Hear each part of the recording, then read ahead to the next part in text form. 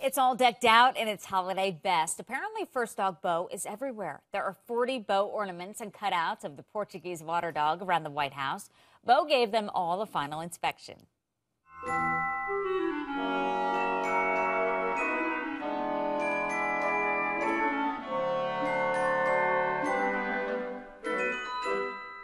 How cute is Bo just wandering the halls? Joining us now is Jennifer Boswell-Pickens. She's a White House social expert and author of the book, Christmas at the White House. It focuses on the crucial role many pets had on humanizing and softening political figures. Jennifer, great to talk to you. Thanks for joining us. Thanks for having me. I love this time of the year. There's a lot of preparation that goes on, but especially decorating the White House. When does all the planning start? Absolutely. Well, the plating really starts sometimes even as early as now. All of the first ladies will pretty much tell you the same thing. Shortly after the inauguration, they have this wonderful meeting with the White House chief florist, the White House usher, the first lady's chief of staff, and they're always so surprised when basically the 1st of February, their first year in office, they'll say, and what would you like the Christmas theme to be? So really, by the time the Easter egg roll is packed up, everything is on order and has gone firm. So, you know, Mrs. Obama might actually be somewhat thinking what she might want to do next year right now. Oh, my gosh. If you think you're busy at home, think about Michelle Obama. Right. So is it really up, Exactly. Jennifer, to the First Lady to kind of pick the theme and decide how she would like it to feel inside the White House? Oh, absolutely. It is 100% her decision and how she'd like it to look. And every First Lady really has had a unique impact. With the theme, they've even kind of used it sometimes as a political tool.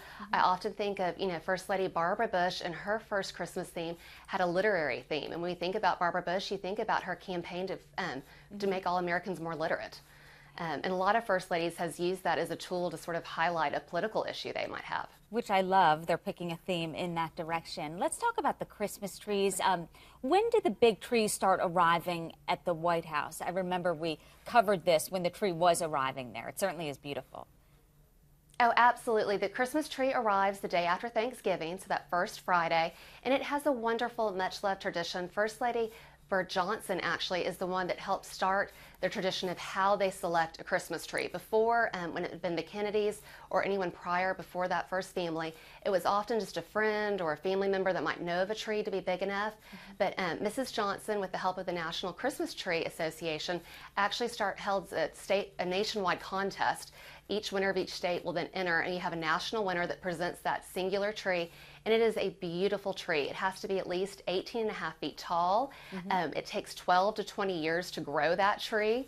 It's beautiful. It has a richly stately shape and color, and it holds between 4,500 to 8,000 lights on that one singular tree. They have to build a custom stand to hold it that holds 15 gallons of water to keep that tree fresh this season. I can't imagine if one light goes out, trying to figure out which light it is with thousands of them to choose from. Let's talk, Jennifer, about gingerbread houses. We've seen quite a few of them. Which administration started that tradition? That is the Nixon administration. First Lady Patricia Nixon, with Hans Roffert, the executive chef there, started that wonderful, much-loved tradition of the annual gingerbread house.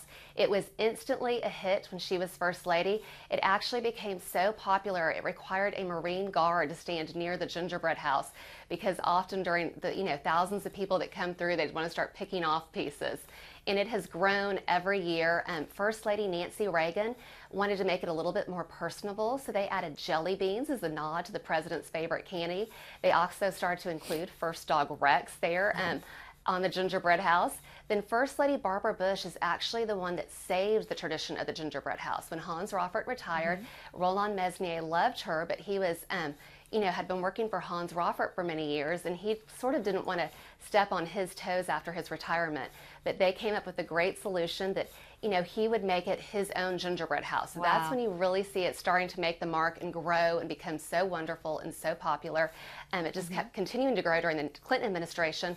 And then First Lady Laura Bush is the one that requested it always be a replica of the White House, and it has ever since 2001. Right. Jennifer, it is fascinating and beautiful how they decorate no matter what administration. Your book is called Christmas at the White House. Thanks for your time.